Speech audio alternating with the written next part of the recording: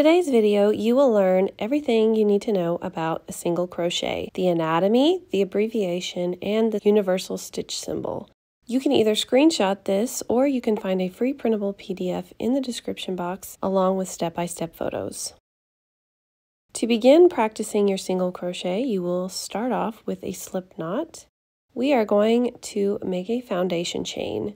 Just like I mentioned in the last video, our foundation chain will be how we build our projects. So to begin, you will make a foundation chain of 10.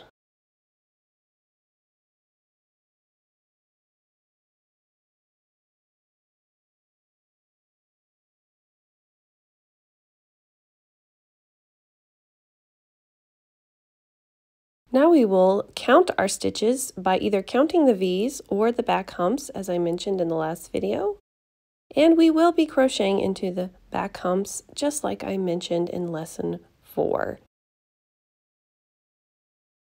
So last week I mentioned each basic crochet stitch will get taller and taller in height. A single crochet equals 1 chain stitch in stitch height. So we will chain another chain, and that will count as our turning chain, and this will compensate for the height of our single crochet. We will need to skip that first chain stitch that we just made so that our piece doesn't curl up upon itself.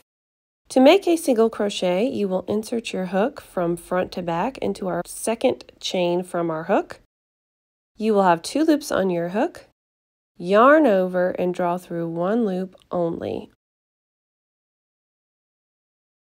Now you have 2 loops on your hook. You will yarn over and draw through both of those loops. So you can see that our turning chain and our single crochet stitch are the same height. You're just going to repeat that process. Insert your hook from front to back into the next stitch. Yarn over, draw through 1 loop only. Now you'll have 2 loops on your hook. Yarn over, draw through both loops. So just continue repeating this process to the end of the chain. Insert your hook into the next stitch. Yarn over, pull up a loop. Now you will yarn over and draw through both loops.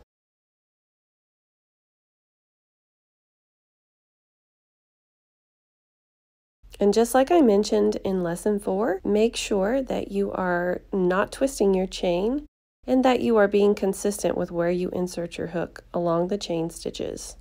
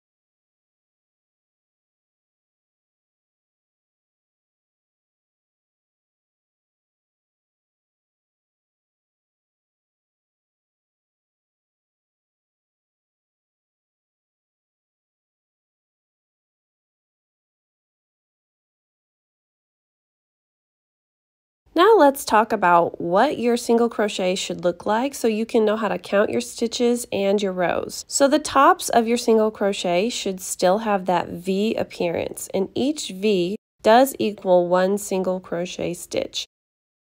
You will be inserting your hook under both loops of your V's as you move on from here on out.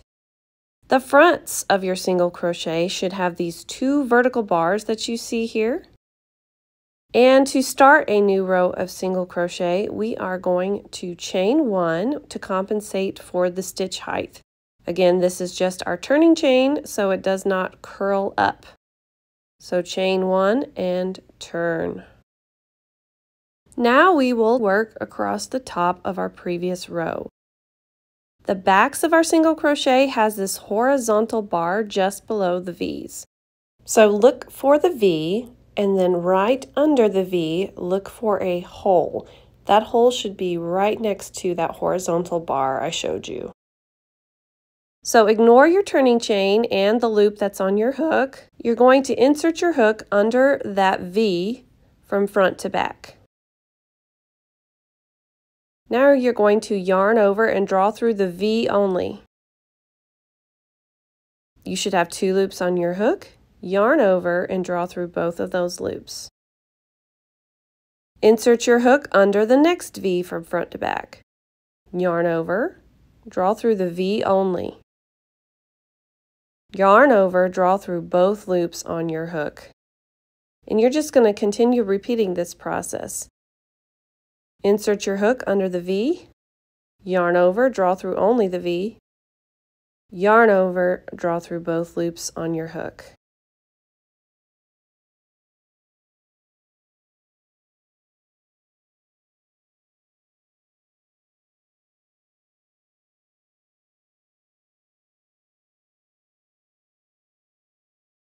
So just continue practicing your single crochet all the way across, and I'll meet you at the end.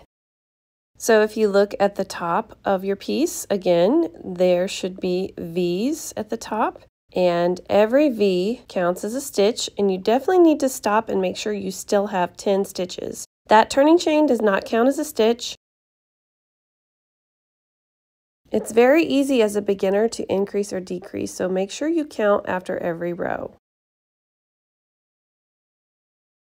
So keep repeating the last row over and over until you've made at least 10 rows. I feel like this will help you get a good feel for how it should look. And don't forget to count your stitches at the end of every row. If your piece is fanning outwards, that means you have too many stitches and you're most likely increasing on the outside. If your piece starts shaping inwardly, you have too few stitches and you've probably decreased somewhere. And the reason that I wanted you to know what the fronts and the backs of your stitches look like is because it's very hard to see how many rows that you have. So if you know what the fronts and the backs of your stitches look like, it's a whole lot easier to count how many rows that you have.